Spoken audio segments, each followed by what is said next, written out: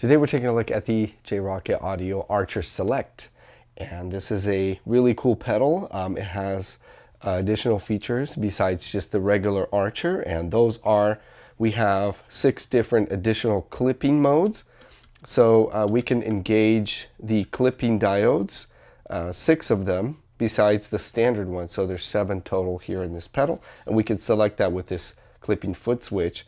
So we have our standard controls, the output, treble, gain, and the clipping selection, and then we have a toggle switch here, which this pedal has a DI out. On the side of the pedal we have another jack, so we can basically split our signal, and this has kind of a speaker simulated sound, so we can monitor direct, or we can even record direct through that as well.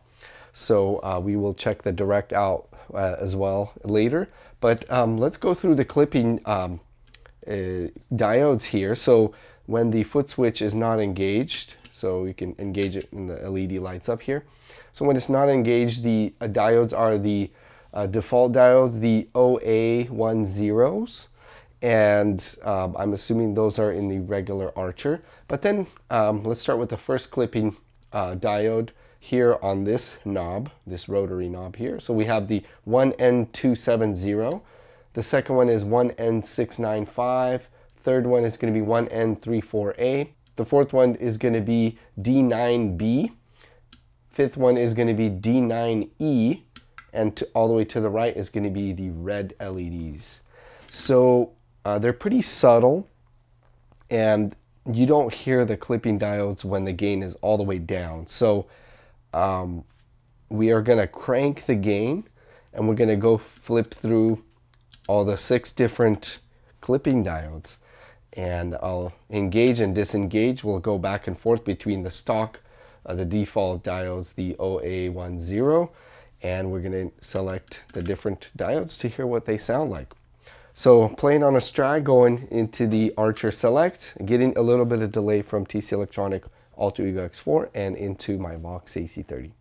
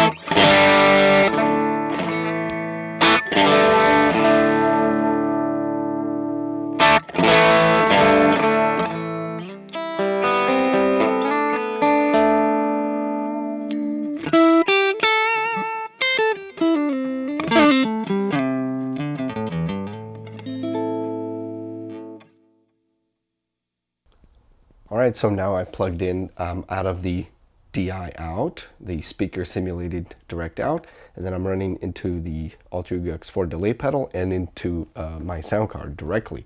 So there's no amp here, and we'll hear what that sounds like. I have to turn up the treble to kind of compensate. It's a little bit of a darker signal coming out of this DI speaker simulated output, so I'm compensating for that. So let's check it out, how it sounds.